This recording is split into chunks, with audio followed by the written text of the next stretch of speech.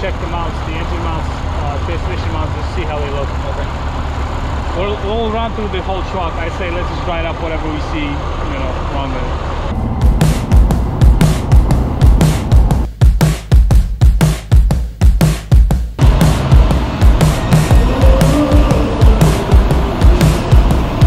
Today we're going to be showing you the procedure on a valve adjustment for a DD15. Before I start removing anything, I always like to hit the valve cover area with a blow gun. Step on! Hit it with the blow gun, just so when I remove the valve cover, there's no debris going inside the engine.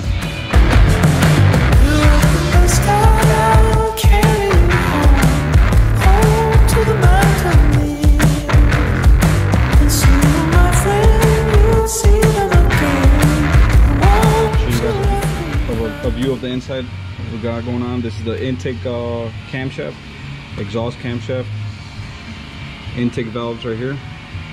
Cylinder number 1, 2, 3, 4, 5, and 6. Now your exhaust cam right here.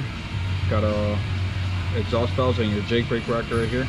Exhaust 1, 2, 3, 4, 5, and 6. And on these, it's nice, it tells you the adjustment on there. So you can see what lash we're going to be using. I don't know if you guys can see that, 4.6. So we're going to be using the 4.6 to adjust the Jake brake on these. Got your injector harness right here. Injector number 1, 2, 3, 4, 5, and 6. On these DD15s, timing's on the back side. So you got your gears on the back. There's a tool that gets placed right here. You align it, you bolt it down, align the mark with the tool to the gear, lock the crank on the bottom. We're on the lower side of the engine, DD15, DD13, same setup. Alright guys, so we're going to be removing this cover right here on the flywheel housing on the DD15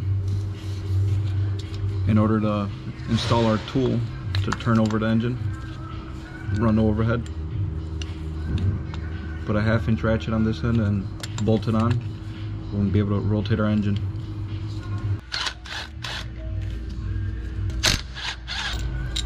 Before I put this on there, I wanted to mention what we're going to be looking for is a divot on this marking right here. There's going to be a divot right here, and we're going to align it with the corner of this pointer right here, and that will tell us that we're at TDC, top dead center.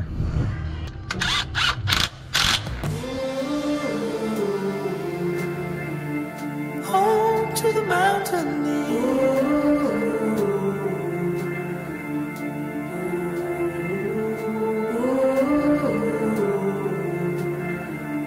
Home to the mountain.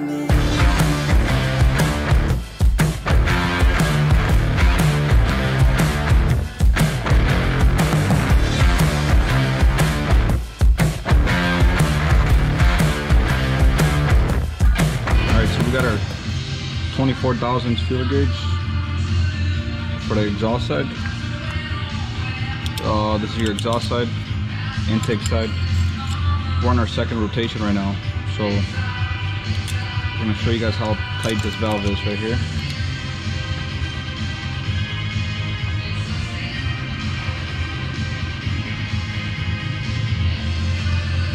Won't even go in.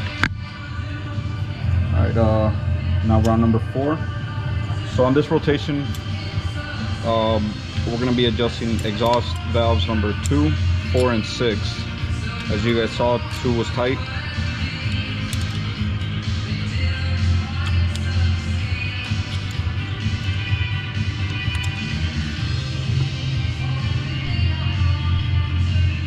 Alright, we're now at number 4.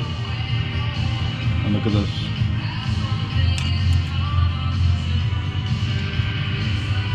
Too loose, I don't feel a drag on it. Number 4 as well.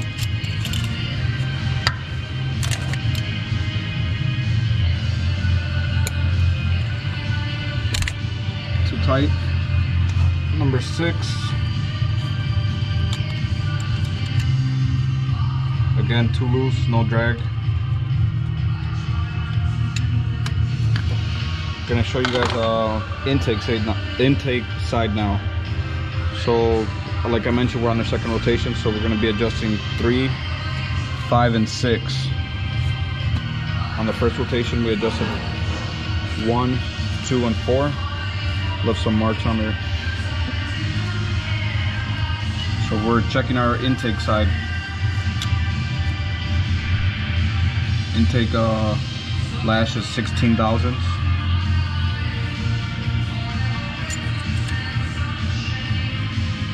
Look at that. Tight.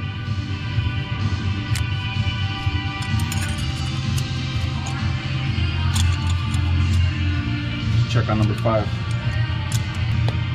Yeah, too tight. Same with the... Yep, too tight. It won't even go in. This one right here.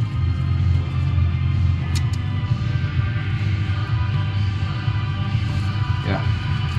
Again, way too tight.